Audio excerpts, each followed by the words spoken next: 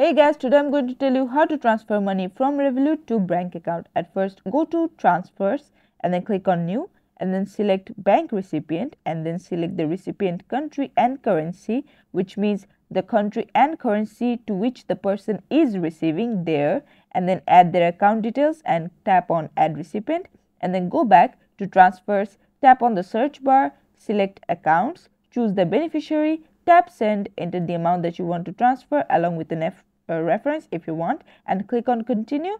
And then before completing, just review all of the details if they're right or wrong, and if it's fine, then just hit send. And this is how you can do it. Thanks for watching. Please leave a like and subscribe for more tutorials like this, and I'll see you guys in the next one.